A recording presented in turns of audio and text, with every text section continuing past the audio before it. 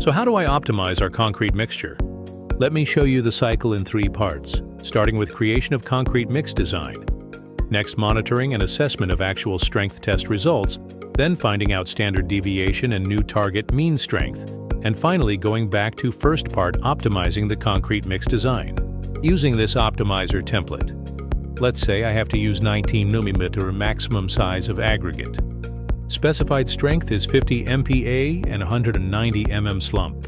So in the beginning, let's say I don't have standard deviation, and target mean strength is 60 MPa. By pressing this automation button, the required average compressive strength of 60 MPa can be achieved using estimated 0.31 water-cement ratio.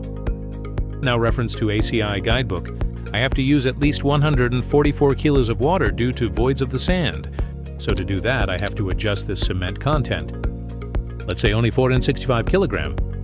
Okay, now let's say we did some trials, for both laboratory and plant trials, and we found out everything is compliant to both the fresh concrete properties and hardened concrete properties.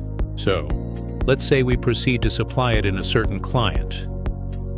And it so happened that we get a very good result. As shown from this quality control chart reference to ACI 214R, this red line represents the 3 consecutive strength test, while the black line is the running strength test, both above the specified 50 megapascal at 28 days.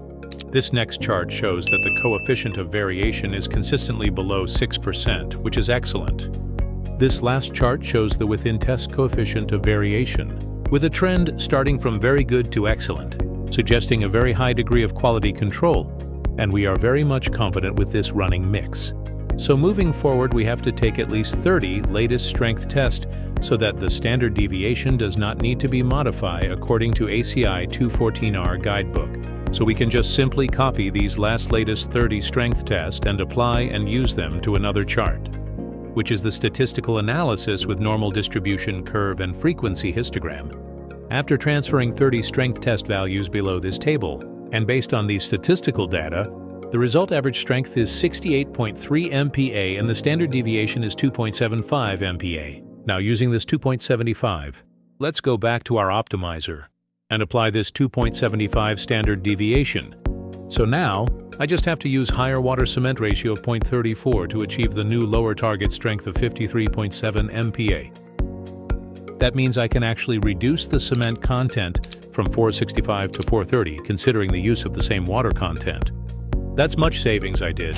But wait, you notice also that the margin now is very less, almost 4 megapascal only. So if you are not confident with this due to uncontrolled bad site conditions, that could potentially reduce strength up to 15%. Then use conservative strength margin. Use the manual input. Press this button to reduce the water-cement ratio to 0.32 with new target mean strength of 58.3 MPa. As a result, strength margin is 8.3 MPa from specified strength.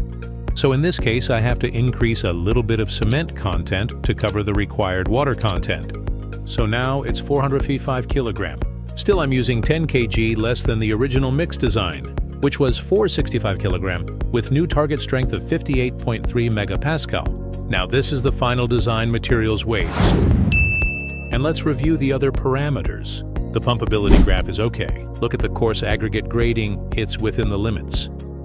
Fine aggregate is also within the limits, and also parameters such as paste and mortar for concrete placement using pump with 125 millimeters diameter. So now you can try this new optimized mix design and repeat the process.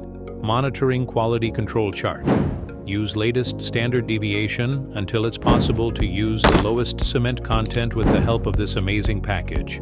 Click the link and try now.